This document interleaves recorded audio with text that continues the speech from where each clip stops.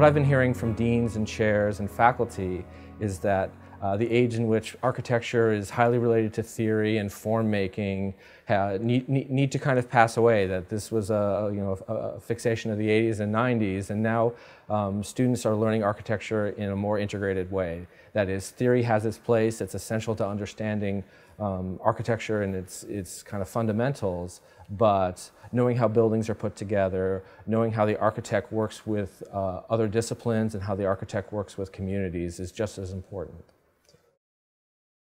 ACSA is the membership organization for schools of architecture, primarily in the US and Canada. Our members are the professional schools, that is, they have accreditation to produce future architects.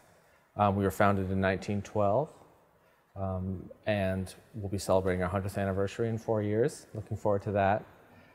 There are 127 schools that are our core membership. 10 of those schools are in Canada, the rest are in the US. We have affiliate members, which are either pre-professional programs or programs outside the US that offer architecture degrees. And so the schools pay the dues for ACSA, and if you're a faculty member at one of our member schools, then you're a member of ACSA and you get to participate in all our activities. I think one generational shift that's going on has to do with the interest in architecture students to be involved in the community.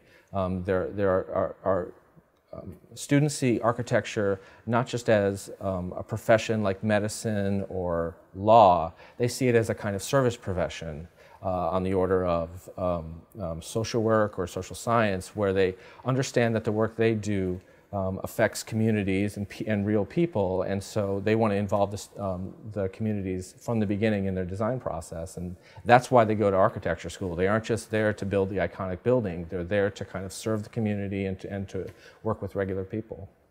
This is something that I think the architecture profession really saw a groundswell in the early 70s with, and I think you're seeing a resurgence now in the last 5 or 10 years of that. I'm seeing another generational shift among the faculty. You're seeing faculty that are early in their career that see architecture as a profession in a kind of unified way. That is, they see design and construction going together. They understand that the studio is an integration of theory and history and structures and building technology, and they want the students to learn that comprehensively. And they don't see the architect as being just responsible for the design process. They want students to understand buildings holistically. I think one of the things that's coming in architecture school is the virtual classroom.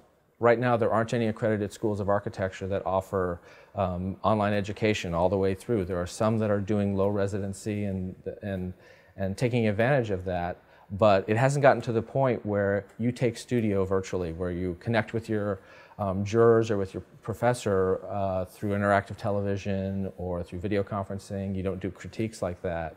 And once that happens, I think you'll be able to see what kind of the next phase is for the integration of all these digital tools into the profession.